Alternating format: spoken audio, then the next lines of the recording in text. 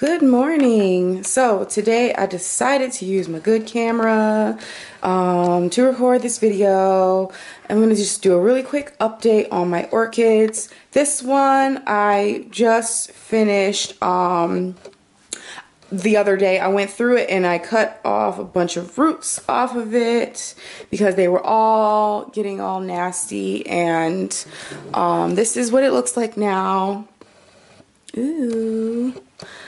I started transitioning some of my orchids over to glass vases, so you'll see a lot of those now. Some of my flowers are fading on the penny candy, which makes me sad, but it's still glorious. Look at her. Stop focusing. Just stop. Focus. The pseudobulbs are still really shrivelly on this one. I'm not really sure what's going on with that. You know, when they're shrivelly, they're not getting enough water, but there's water in there, so I don't know what's going on. I think maybe I'm thinking about going through and cutting off all the roots on this one and just like putting the base of, not cutting off every single root, but majority of the roots, and make them really short, and putting the base of that into the water and see what happens. But I don't know. This one, the Burgundian, which is my favorite one, it still smells beautiful. I haven't lost any flowers. The last couple did finally bloom. I would love for it to put out more, but I don't think it's going to. The other flower spike is pretty short compared to this one, and the flowers are a little bit more sad looking than the other flower spike. So yeah, I don't know what's going on with that. If I would get the flowers into the frame, there you go. There you can see. But the bulbs on this one, they did shrivel like all the other Insidiums, but they don't look anywhere near as bad. You can see some of the roots are a little black, but this one's doing very well, keeping the water level down a little low. I had the water level up a little bit higher, and I feel like it made the pseudobulbs shrivel more. So I'm not really sure what's going on with that. I don't know what that means. Like, when you're transitioning, do the bulbs shrivel when you put too much water at the base? But this one is the, I believe it's called Carnival Rio. This is my favorite one. It's so beautiful. Look at that. But this one, the bulbs are shrivelly and some yellowing leaves, and the bulbs themselves are a little yellow. So I'm not really sure what's up with that either. The bulbs were a little yellow when I got it, so I don't know. But the roots, I went through the roots and I got rid of a ton of roots before, but I know some of the roots on all my Insidiums are a little dead, but they're just gonna stay the way that they are for now. Okay, moving on. I'm gonna do the Cattleya before I go through the rest of the phals. So the Cattleya, I have been doing water culture with.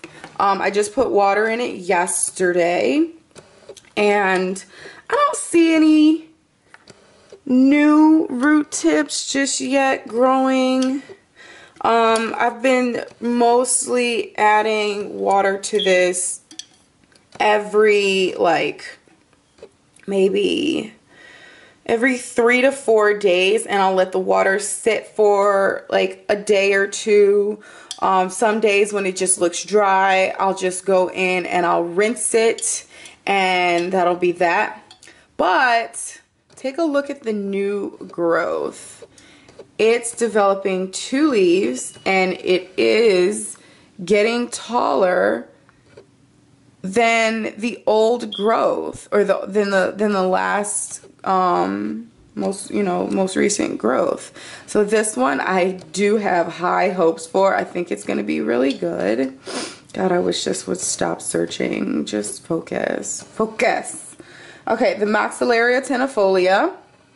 Oh, this one is just wonderful. I don't have to worry about a single thing with this one. I don't have to worry about any setbacks at all. Take a look.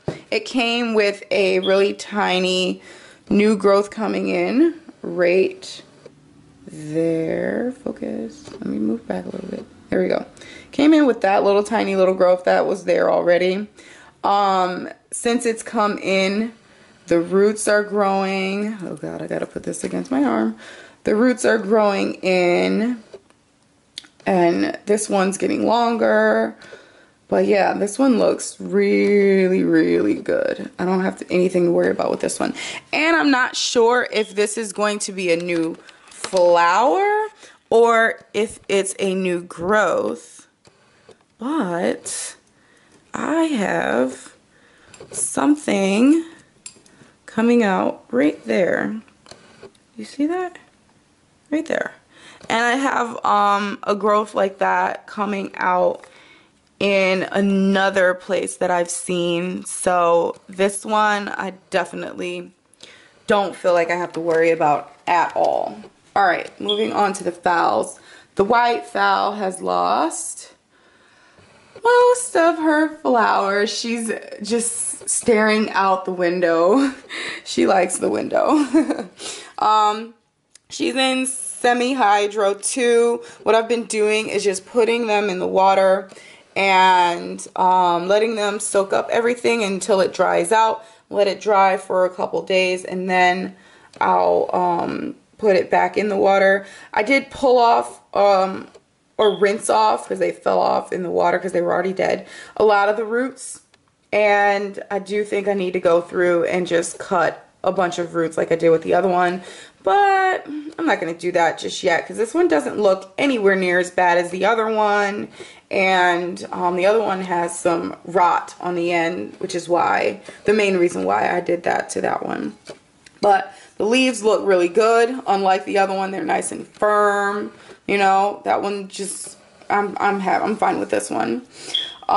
This one I kind of taped the stakes in for 2 of these, but this one is doing amazing. Like if you look, oh, that hole is where they politely stab down one of the stakes at the store.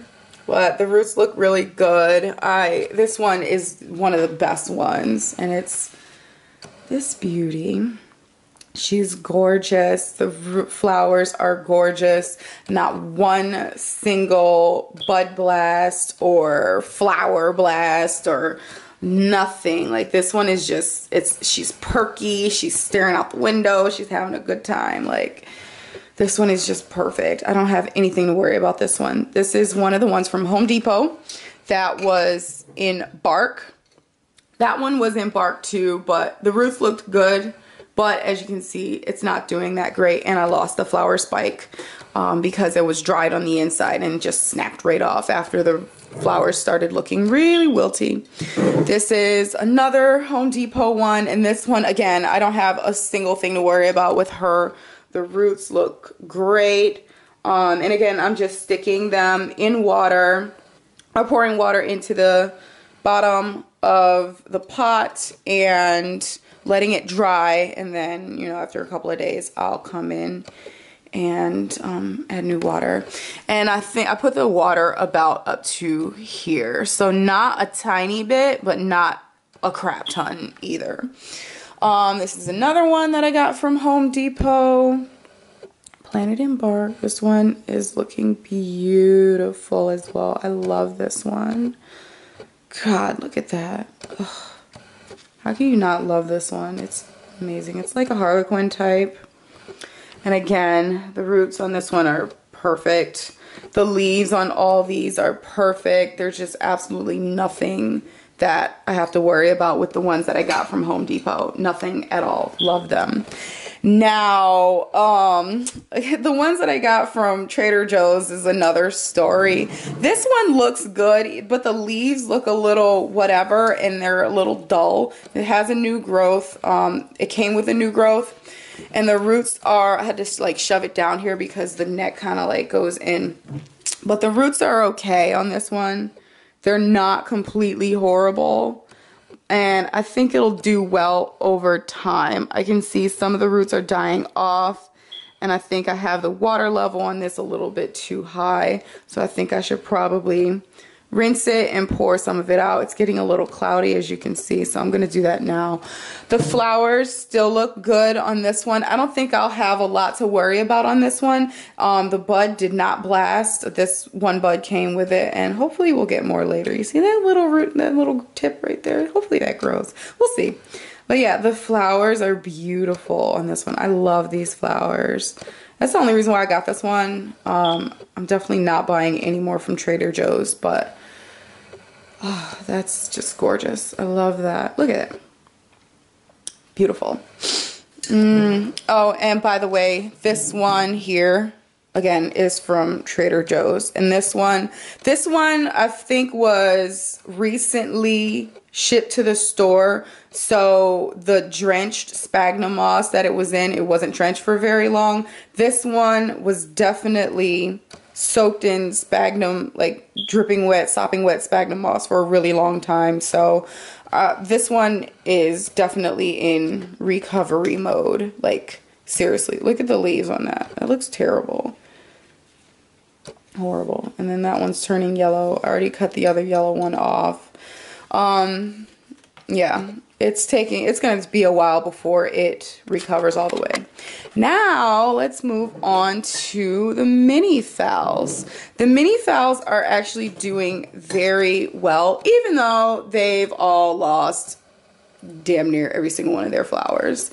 This one is the first one that lost its flower spike, and it's the one that had like purple in the middle with yellow around the outside and pink, and it was so pretty. If you look, I think that root right there was growing, and I put fertilizer in some of these, so yeah. But look, there's a little nub coming in right there. Can you see right here?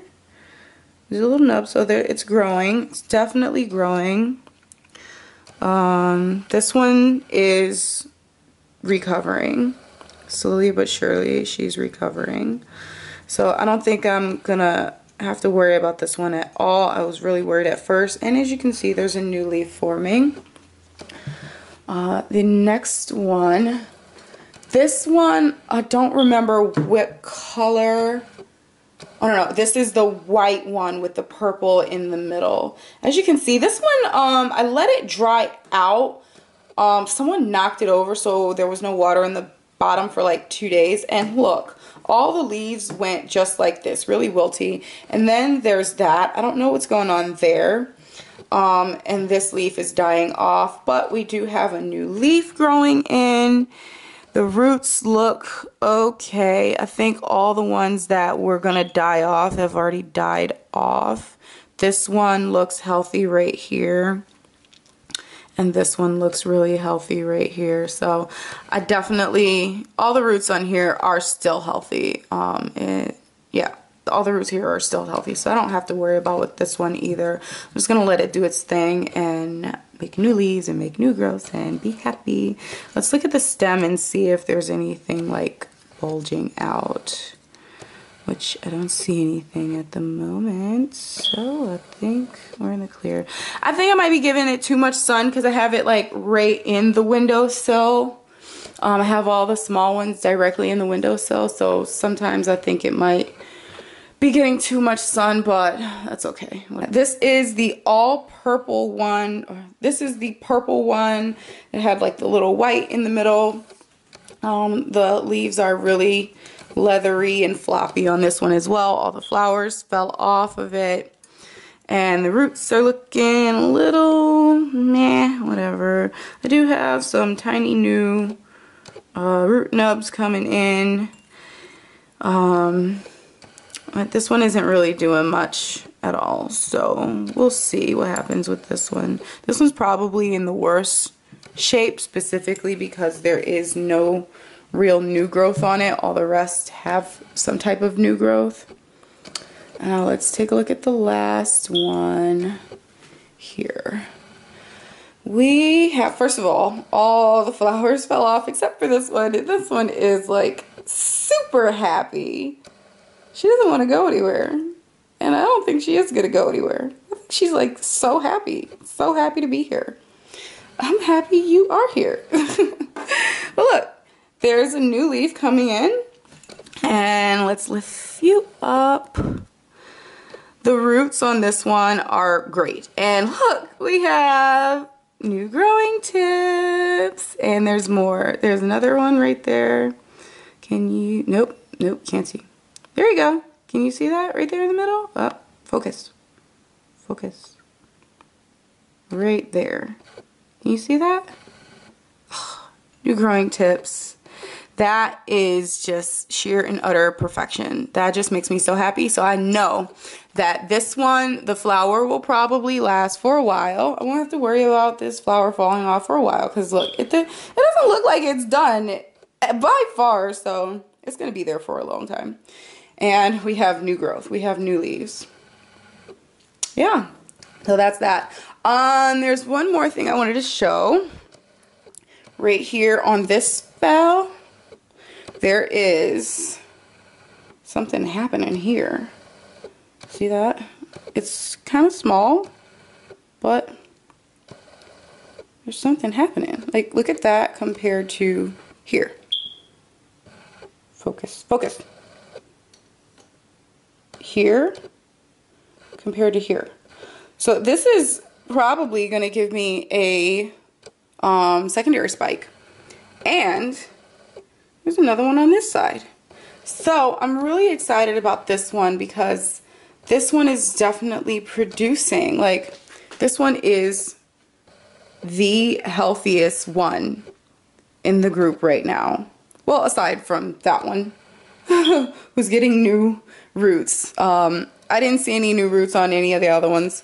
But at the same time, I did fertilize all of the phals. I put water. I put a tiny bit of fertilizer in water, and I have been using that to soak them with. But I think I put too much the last time. I know they say don't do that until like a month or how many months into them being in water culture so they can be acclimated to their new environment. But I've been fertilizing, and the last time I added more fertilizer than I had at previous times. So I do believe that I over fertilized and I burned some of the roots a little bit. So yeah, I'm not really sure